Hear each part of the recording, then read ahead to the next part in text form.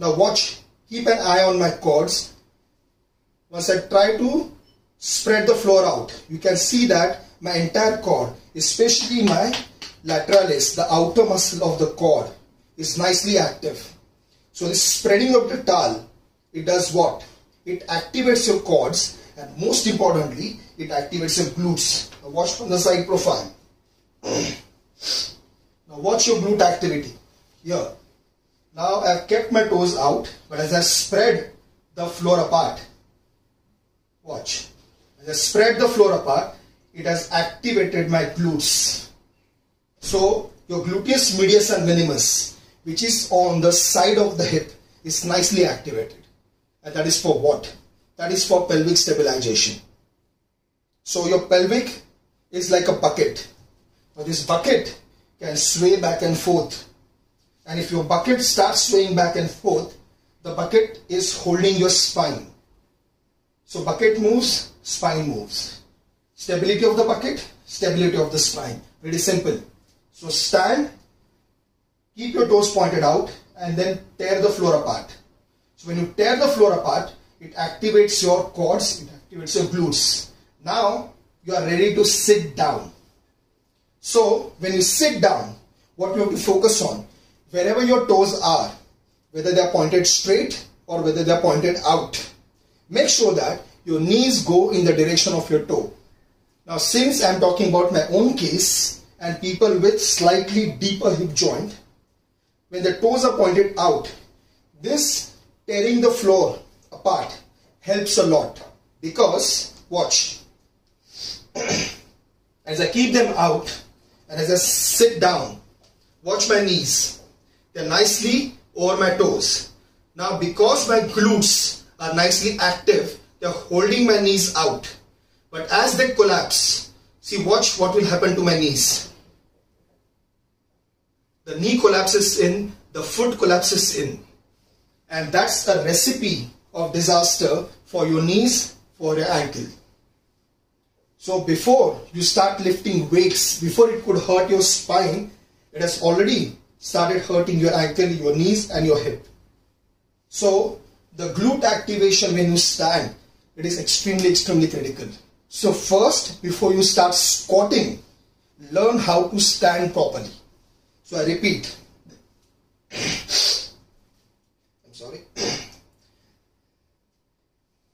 Space between your heels, toes are slightly pointed out, tripod activated, and then tear the floor apart.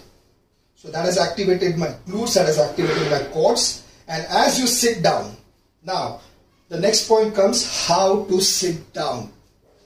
Watch me. I've seen a lot of time where trainers put their hands around the knee so that the knee doesn't move forward. Now there is a reason why a 6-foot individual will have a longer foot than a 5-foot individual. Again, anthropometrical symmetry. The reason being, the foot is a base of support.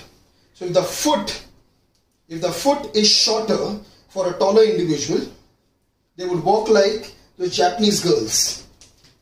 Baby steps. The reason why the foot is longer for a taller individual, and that is biomechanics. Taller structure needs wider base of support. Now, as you can see, my knees right now, my kneecap right now is just above the ankle when you stand. Now, but watch my kneecap as I sit down at the bottom of the squat.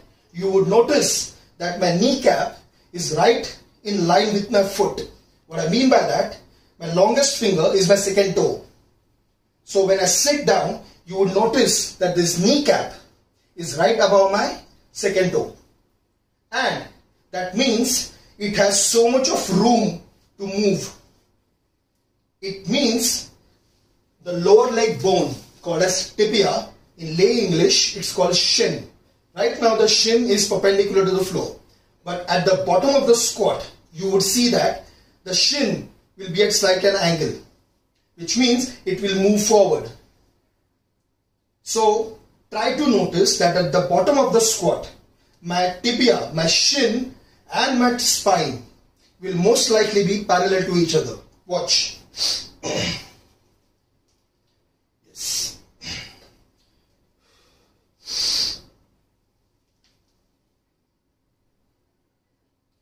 See, the angle of the tibia and the angle of the spine is parallel. Picture book. And why? Now watch, if I try to push my knees behind, what most trainers say. Now watch what would happen to my hip and correspondingly to my spine. If I try to push my knees behind, see, my hip comes up, my spine becomes rounded. Can you see it?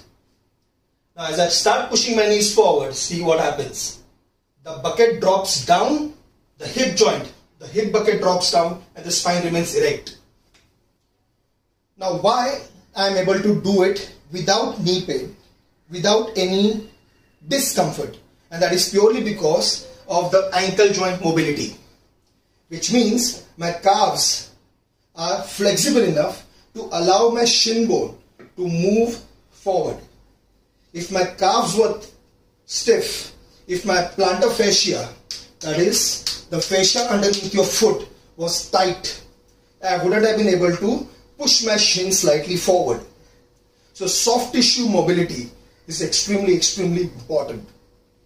Excuse me, there's something in the lunch.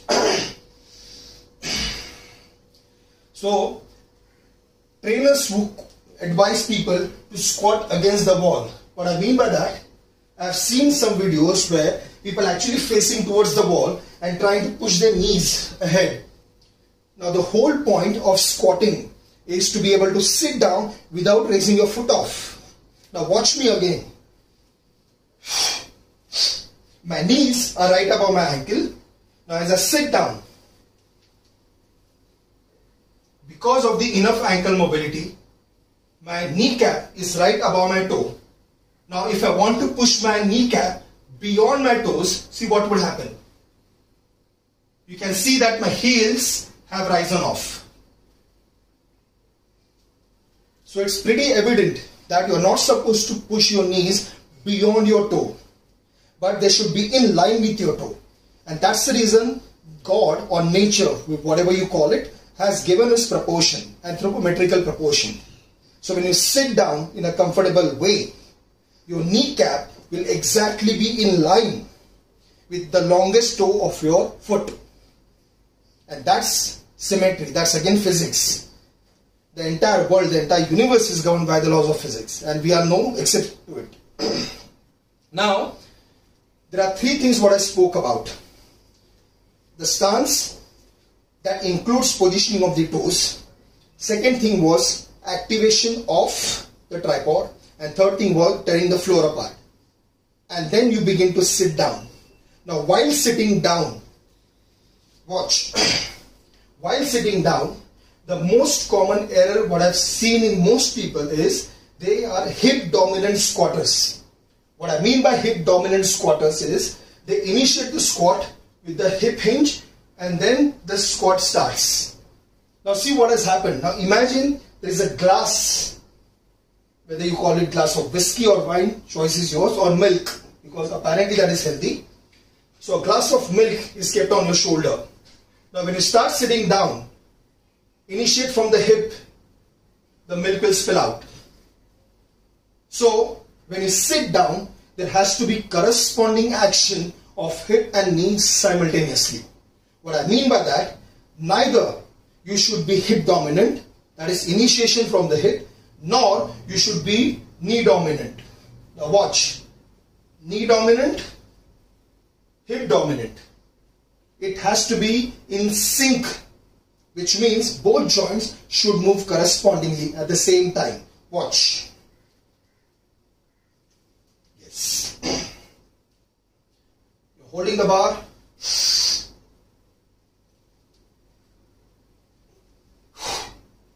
So the hip and knee will move simultaneously. Watch. Simultaneously. Simultaneously. And this is another reason. This is one of the reasons why you would never see me squatting facing the mirror. Or you would never see any of my clients squatting and facing the mirror. Because you're not supposed to see yourself when you squat. Again, my basic question to everybody. When you use Indian toilet to defecate, is there a mirror in front of you to see yourself how you sit down? No. It would be quite funny and quite gross as well. But all I'm trying to say is, you can sense your body. You can sense your actions. You can be blindfolded. At the same time, you can eat. And zillion times, your hand will not miss the target.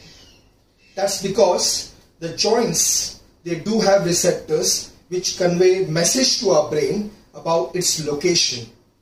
So right now my hand is in space, floating around. But whether it's forming a circle, whether it's forming a straight line or a horizontal line, my brain can sense it because the action is still happening around shoulder. And even if I'm blindfolded, I can still sense it. And that is called as proprioception. So that is called as sense of our own movements. Or in layman's term, let's call it mind-muscle link.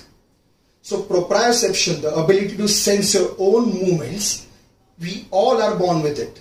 That's the reason a blind person can eat without missing his or her target.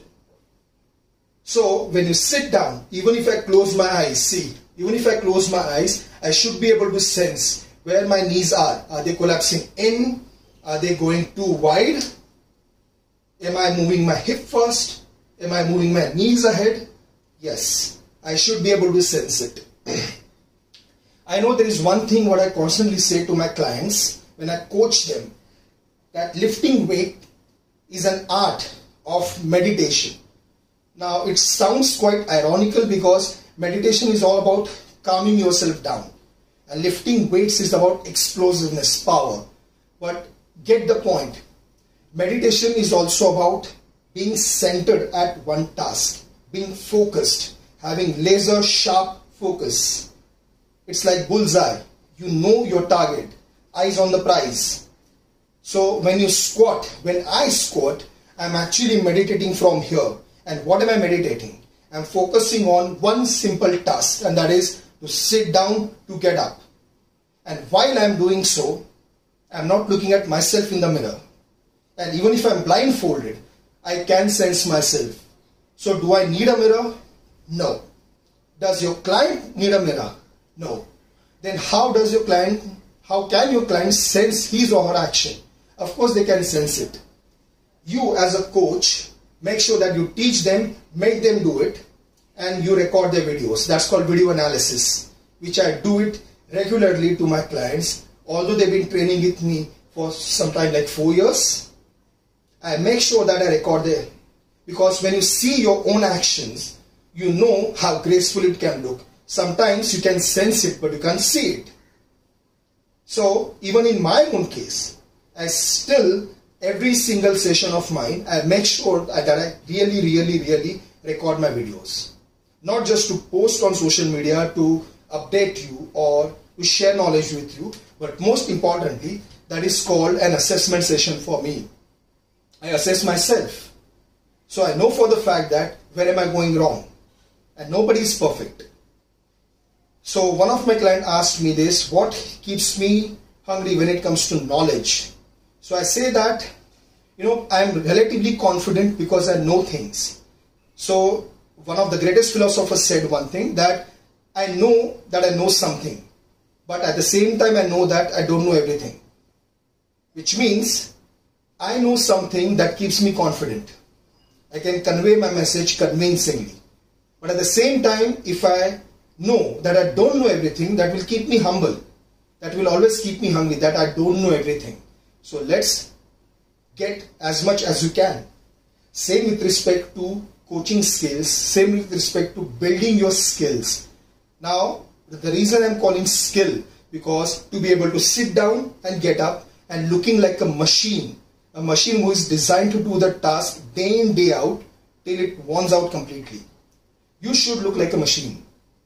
And I'm not talking about whether you lift your own body weight, whether you lift 2 times or 3 times than your body weight. Grace should never be compromised. Look at those horses. Whether they stroll or whether they run fast, they never lose their grace. Now Lewis Hamilton, the current 7 times world champion,